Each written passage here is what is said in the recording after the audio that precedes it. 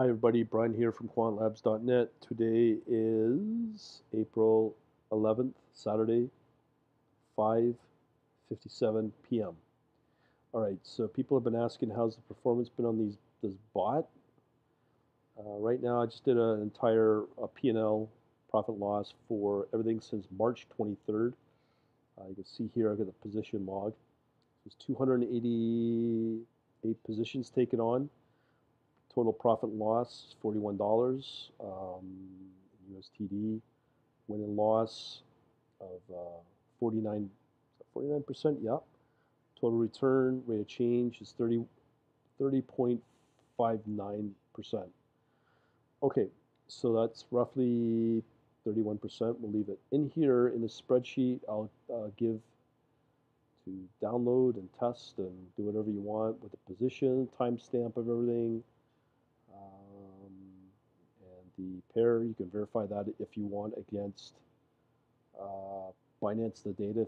It's free access pretty well to it. Here's the original price, the close, as well as the P&L and the rate of change for that particular position.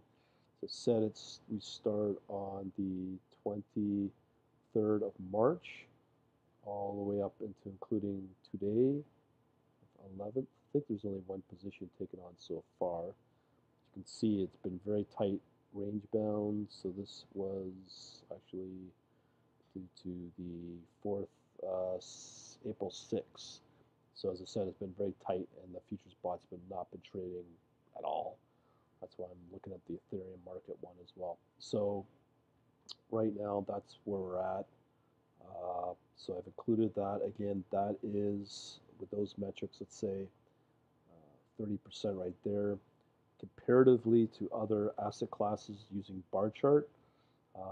So I'll do a measure of 1 month. So here we are looking at, I believe this is Bitcoin against US dollar. So Bitcoin's been down 13.87%.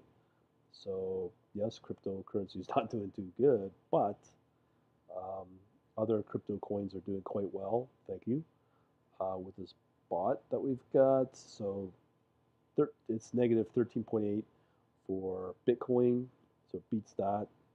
With 1 month performance on oil,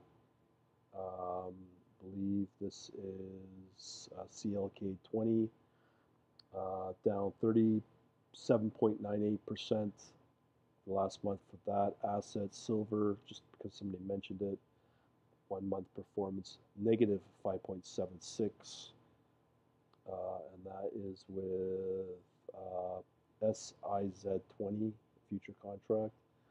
Gold, that is again G8CM20, 1 month negative 0.1%, and then the euro against the USD, that didn't do too well either, 3.29, and I remember I did have S&P right here, S&P X, or SP 500.